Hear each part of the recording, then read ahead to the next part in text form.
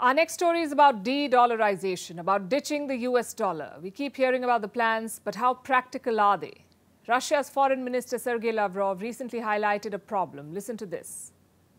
We accumulated billions of rupees on the accounts in the Indian banks, and we need to use this money, but for this, these rupees must be transferred in another currency, and this is being discussed now. Russia says it has billions of rupees in Indian banks. The problem is they can't use them. This claim raises two very important questions. One, how has Russia accumulated so much Indian currency? And two, why can't Moscow use it? Let's deal with the first question first. India has been buying a lot more Russian oil since 2022. Imports from Russia are up fivefold. The total value is $41 billion. Normally, this trade would be settled in dollars, but not anymore. Russia has been cut off from the global payment system called SWIFT. The result is this: India uses rupees to buy Russian oil. That answers the first question, how Russia got so much Indian currency. Now to the second question, why isn't Russia being able to use this money, these rupees? Because Russia doesn't buy very much from India. Total exports are just around $2.8 billion. They're down 11% compared to 2021. So do you see the problem here? Russia has a lot of rupees, but they don't have anything to buy with that money. It's like a frozen fund. What's worse, this unused pile could grow. Experts say it could reach tens of billions of rupees. So what options does Russia have? Can they convert these rupees into another currency? Well, not quite. You see, the Indian rupee is not fully convertible. It's partially convertible, meaning you can exchange it for restricted purposes only. There's a growing demand to remove those restrictions, to fully internationalize the rupee. What would that mean? You can convert any amount of rupee into foreign currency, say the dollar or the euro or the yen.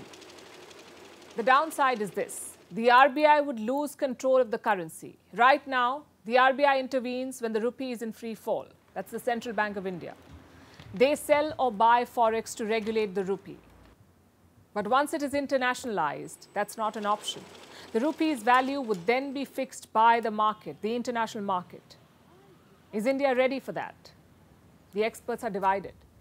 But the RBI says it is inevitable. It'll happen at some point.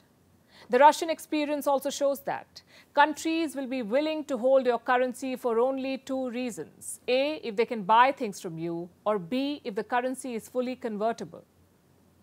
So that's the job for India, to boost manufacturing and export, to make it useful to hold the Indian rupee. Now, this is a plan that should not be rushed.